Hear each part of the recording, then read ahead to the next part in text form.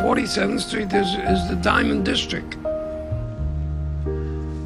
You have cutters, contractors, manufacturers, dealers. The dealers sell to the storekeepers. Not just all over the States, but all over the world. They come here from China, from Japan.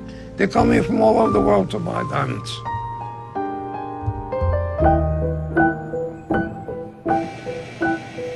'47th Street started during the war.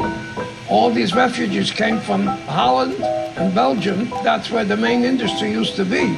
They needed workers here. They brought with them a lot of rough and whatever else, so they needed workers. So what they did, they taught a lot of people. They taught them how to cut diamonds. My brother-in-law taught me. He himself was a very busy man. He didn't have time to teach me. So I learned more or less on my own. After less than a month, he said to me, "You can go out and look for a job." Meanwhile, I didn't know anything, you know. I went on a job. I was there for 2 weeks, and they fired me. And then I went to a different shop to work, and there was a boss there. So he was the one that actually taught me. It's quite a story. But that's only in the diamond line.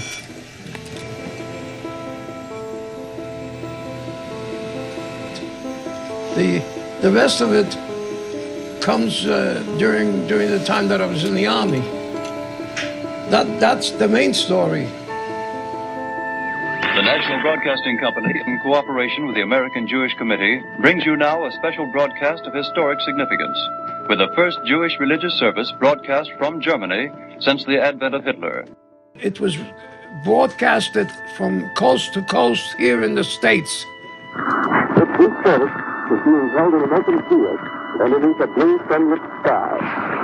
To hear the sound of artillery guns, because the front line was not far from where we are. There were shells coming over as we were conducting the service. I did all the singing, you know.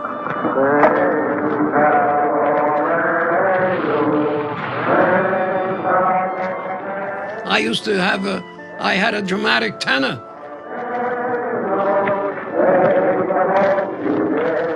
I felt some gratuity, gratified for doing it.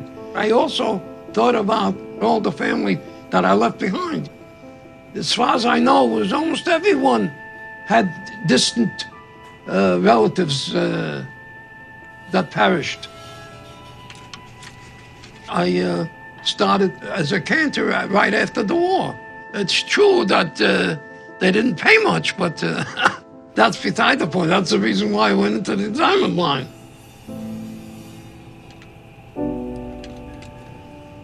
There's only maybe a little over 100 cutters altogether in the industry now. I could be the oldest too, for that matter. Most of the manufacturing and everything else is being done elsewhere. India became the biggest industry now because it's cheap labor. They're the ones that are cutting most of the diamonds, you know. I get satisfaction, especially if they're my own. You know, my own diamonds, and I finish it up, and they see the end result, you know. You always get satisfaction from that. I mean, everybody gets satisfaction from something that they do, and it comes out well.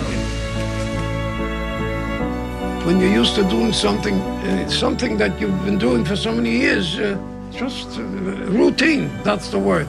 It becomes routine. I am a master. I'm the best diamond cutter in the industry. Absolutely. I mean, take a diamond that's, let's say, a broken diamond, and you bring it back into shape, you know, it's a masterpiece, you know, sort of, you know, like Picasso or whatever. You know, it's something that you feel you're doing something that has value and has beauty. That's the word, beauty. I got that. I like that. Just like a beautiful canvas.